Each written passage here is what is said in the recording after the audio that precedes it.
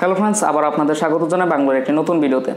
আমি মুন্না আছি আপনাদের সাথে এবং আজকে আপনাদের সাথে আলোচনা করব গুগলের নতুন ফিচার গুগল লেন্স সম্পর্কে। সো প্রথমে বলে রাখছি, গুগল লেন্স কোনো অ্যাপ না, এটি হচ্ছে গুগল ফটোসের নতুন ফিচার।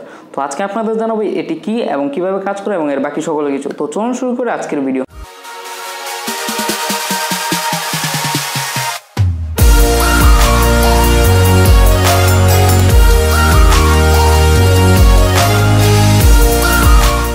তো প্রথমে জানাচ্ছি গুগল লেন্স কি। গুগল লেন্স হচ্ছে অনেকটা গুগল অ্যাসিস্ট্যান্টের মতো। আপনারা যে কোনো ছবি তুলে ছবি থেকে সেই গুগল অ্যাসিস্ট্যান্ট যেরকম আপনারা বলে তথ্য বার করতে পারতেন, সেরকমভাবে গুগল লেন্সের মাধ্যমে আপনারা শুধুমাত্র ছবি তুলে সেই সম্পর্কে তথ্য বার করতে পারবেন। আর এর জন্য অবশ্যই আপনাদের ইন্টারনেট কানেকশন প্রয়োজন হবে। আর গুগল উইকিপিডিয়া এবং অন্যান্য ওয়েবসাইট থেকে সে তথ্যগুলো সংগ্রহ করে আপনাকে ছবি থেকে সে তথ্যগুলো আপনাকে বের করে দিবে। এর জন্য কোনো অ্যাপ প্রয়োজন হবে না। সো এখন বলছি এটি কীভাবে ব্যবহার করবেন। প্রথম দিকে গুগল শুধুমাত্র কিছু স্মার্টফোনের জন্য এটি রিলিজ করেছিল, কিন্তু এখন এটি সব স্মার্টফোনে পাওয়া যাচ্ছে। তো এখন জানাচ্ছি এটি কীভাবে ব্যবহার করবেন। সো এর জন্য আপনাদের একটি অ্যাপ প্রয়োজন হবে যার নাম গুগল ফটোস। এটি আপনারা বর্তমানে বেশিরভাগ স্মার্টফোনে কাস্টমলি ইনস্টল করা থাকে, আর যদি না থাকে তাহলে আপনার প্লে স্টোর থেকে ইনস্টল করতে হবে। আর যদি আপনাদের ফোনে থেকেও থাকে তাহলে সেটি লেটেস্ট ভার্সনে আপডেটেড থাকতে হবে। সো এর জন্য যাদের নেই তারা প্রথমে প্লে স্টোরে গিয়ে সার্চ মেনুতে গুগল ফটোস লিখে সার্চ করুন। সার্চ করার পর সেখানে গিয়ে গুগল ফটোস অ্যাপটি আসলে সেটা ইনস্টল করুন, আর যাদের ওল্ড ভার্সন আছে তারা আপডেট করে ফেলুন। আপডেট করার পর আপনাদের ওপেন করতে হবে। ওপেন করার পর এখন আপনাদের দেখাবো এটি কীভাবে কাজ করে। তো চলুন ঢুকে পড়ি মোবাইল স্ক্রিনে। তো ফ্রেন্ডস, আপনাদের দেখাতে আমি গুগল ফটোসে কিছু ফটো এনে রেখেছি।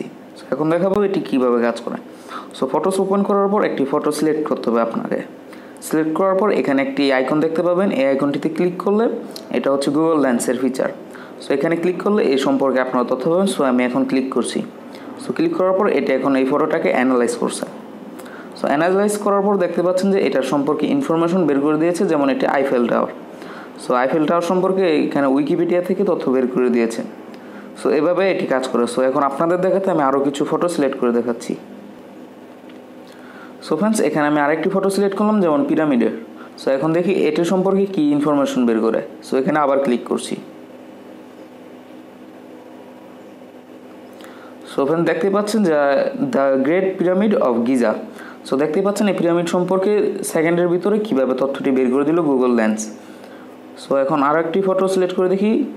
সো এখন কিছু বাংলাদেশের ফটো সিলেক্ট করে দেখছি, যেমন এখানে শহীদ মিনার।